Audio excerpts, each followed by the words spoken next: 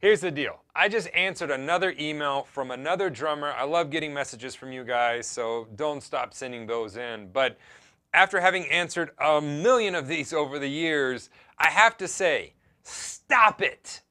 In your practice time, you have to stop changing directions every few practice sessions, or you are not going to get anywhere. I can't say it any clearer. I liken this to trying to take a road trip. Let's say I want to go to Six Flags, okay? And it's 6 hours away. And I plot it out and I look on the map and I go, that's the way I'm supposed to go. This is the interstate I'm supposed to take. Now, what would happen if every time I passed an exit, I took that exit? I would never get there. What if I said, oh man, this drive is long and it's getting kind of boring and it's not as exciting as that exit looks kind of cool. I'm going to stop at that gas station.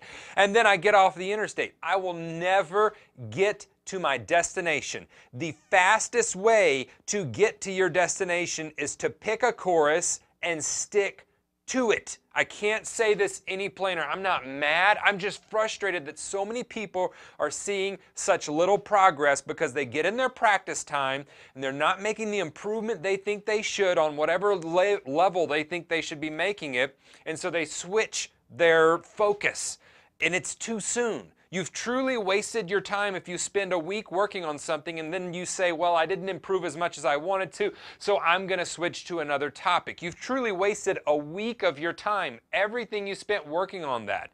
The only way to master that is to continue to work on it. Don't let your brain trick you. Your brain will try to play tricks and games on you. It'll say, this is boring. We're not getting anywhere. See, that's your brain signaling that an event has become for lack of a better word, boring. In other words, it's no longer shiny and new. There's other shiny and new books. There's other shiny and new videos. There's other shiny and new techniques that we could learn. But that's not the way to get better. You have to plug into something.